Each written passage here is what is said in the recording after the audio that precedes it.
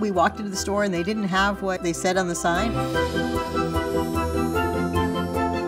When she said, Maxine, these are so easy, we could make them. she meant go home and make a bear in our craft room. There's a place where you can go and you can make your own teddy bear. Welcome to Build-A-Bear. Have you ever been into a store where you can make best friends? I was like, this is gonna be big. If you build it, they will come. Everybody, wave your bears in the air.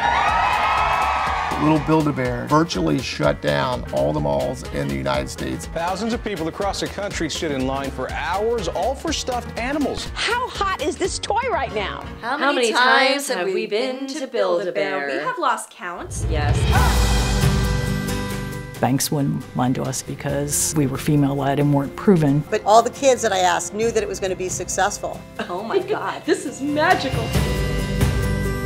What brings us in today, guys? To Build-A-Bear. You've come to the right place.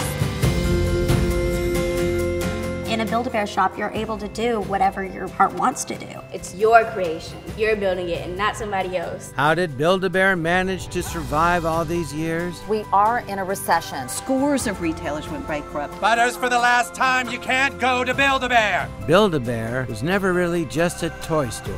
It wasn't really about the bear. We became part of family memories. When I got the bear back, it was like getting my mom back again. Part of me will always be with you forever. Build-A-Bear is a way of life for a lot of us. When Mike Tyson wants to keep his teddy bear, he keeps his teddy bear. This is the story of Build-A-Bear Workshop.